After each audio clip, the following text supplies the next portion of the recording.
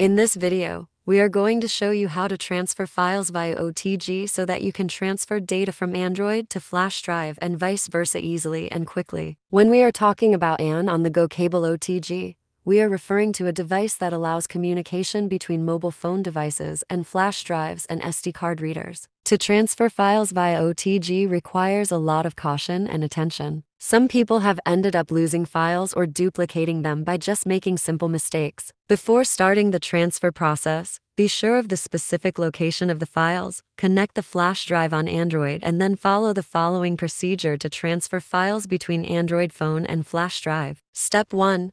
Confirm the phone's connectivity. Ensure that the OTG cable or a flash drive can be connected to your phone. It can be done by using an OTG cable to connect a flash drive to the phone. Alternatively, you can connect your micro USB flash drive to your phone directly. The connectivity capacity can also be determined by using apps such as USB OTG Checker. Newer versions of Android phones can easily detect a connected device, and users only need male and female adapters and the flash drive. The difference between the male and the female ends is that the male end is the protruding side, while the female end is the hollow one. Step 2.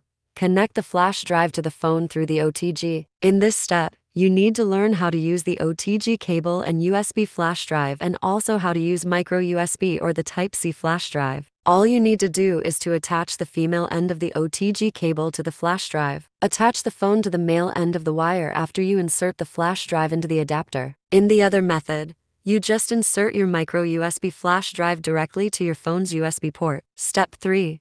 Allow access. You will know whether the connection has been successful if there will be a notification requesting you to allow access. While some devices display this notification directly, others require the user to get it manually. After you have approved the access, click on the folder containing the files to select and open it. Step 4. Transfer the files. Since the folder is already open, identify the specific data that you need, tap and long press them for a successful selection. Copy or import them and then click on the new location that you want to move them. The process will start immediately, and you can see the progress rate on a different notification bar. Step 5.